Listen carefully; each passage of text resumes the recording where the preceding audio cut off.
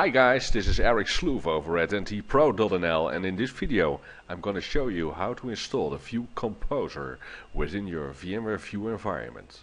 So I already connected with RDP to my vCenter server, and at my vCenter server I have copied the install files for the View Composer, so let's install them. So keep in mind, the View Composer is installed on vCenter server. While the Composer is installing, I'm going to show you my View dashboard, my View administrator, and I want to add a pool based on automated, and you can choose between two different flavors, dedicated or floating, and I want to use the View Composer linked clones, but there are no vCenter servers available with View Composer enabled because I'm installing it while we are talking. I don't want a Java update right now, go away. So the installation is running. You have to create an empty database on your SQL server in order to install the View Composer. So let's take a look at my database server. It's running at 3. And I'm actually running a separate database server based on SQL 2008, and I created an empty instance for the Composer, and the empty instance must be configured with SQL authentication.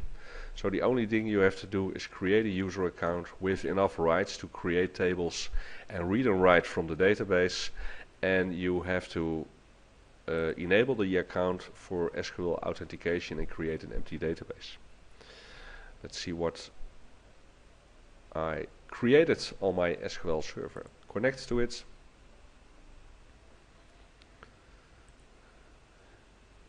And once it's connected, I can see a list with all the databases I have created on this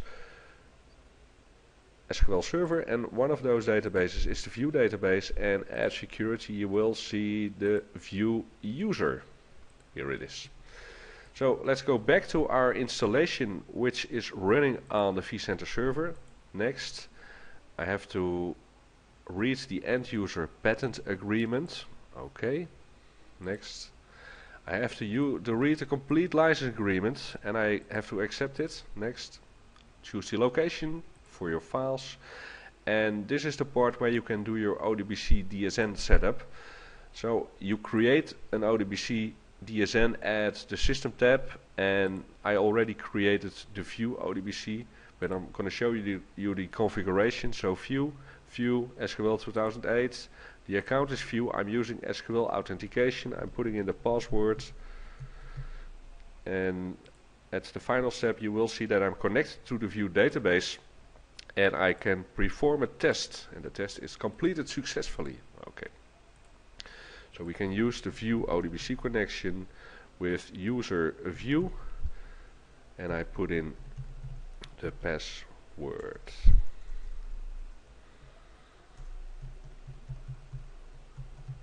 Okay. So this part is running fine, and we leave the show port default. Otherwise we have to change it at both sides. Oh, and we create our own SSL certificate. I don't have signed certificates in my environment. So let's continue with the installation of the View Composer on the vCenter server. And once this part is done, we can go back to our View administrator and we can enable the Composer for our vCenter server. But first of all, we have to wait until this installation is finished. Shall I pause for a moment?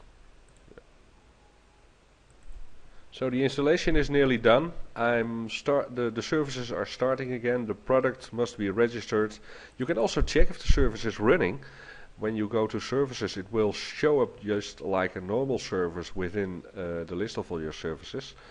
And once the service is up and running, we can do a double check at services. The product is installed.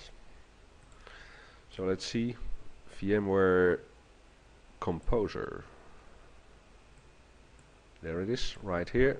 It's started. Great. So the product must be registered. It will take a few extra seconds, but I want to be sure that the Composer is installed on my vCenter server.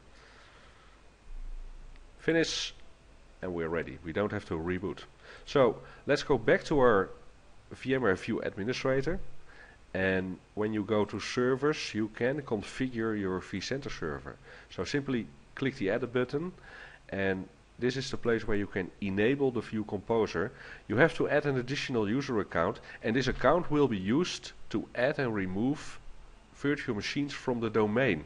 So it must be an account that has the right within a Windows environment to add and remove computer accounts on the domain. Simply hit OK, and then the VMware View server connection server will detect that the composer is running on the vCenter server. It will take 1 or 2 minutes, and they are using the same SOAP ports. The same SOAP port we also configured while installing the composer. Now it's enabled. Let's go back to the pools and let's see if we can add a new pool based on automation. So we're going to add an automated pool. We can choose for dedicated or floating. This only means that a certain user is pinned down to a certain desktop. So when you are creating a floating pool, you're not sure if the same user logs in 2 times in a row, it will get the same desktop. So I will choose for the dedicated desktop, and now we have the option to create full virtual machines. This one is based on a template, or create View Composer linked clones. And with VMware Composer linked clones, you have one virtual machine that is put in snapshot mode, then a replica is created, and the replica will serve as the base disk for all your future new virtual machines. We have to give it an ID, just call it exam prep, because that's what I should be doing now for the VCP-DT. And we can also give it a display name, test, select a view folder. I already created some view folders just for practice, but I'm going to choose for the production view folder a description, and then the ID is not right because you're not allowed to put in frames strange characters. Okay. So the next decision we have to make is the state, the connection server restrictions. Do you want to put any tags in it? The remote power policy, and all these kinds of decisions like PC over IP, the maximum resolutions, the flash quality.